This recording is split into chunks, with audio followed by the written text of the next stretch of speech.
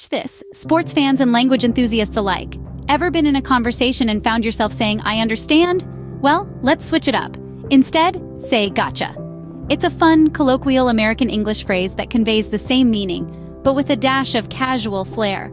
Imagine you're at a game, your friend explains the offside rule, and you get it. Don't just say, "I understand," say, "Gotcha." It's a home run of a response, a slam dunk in conversation. So the next time someone shares something with you, remember, don't just understand, say, "Gotcha." It's a small change, but it can make a big difference.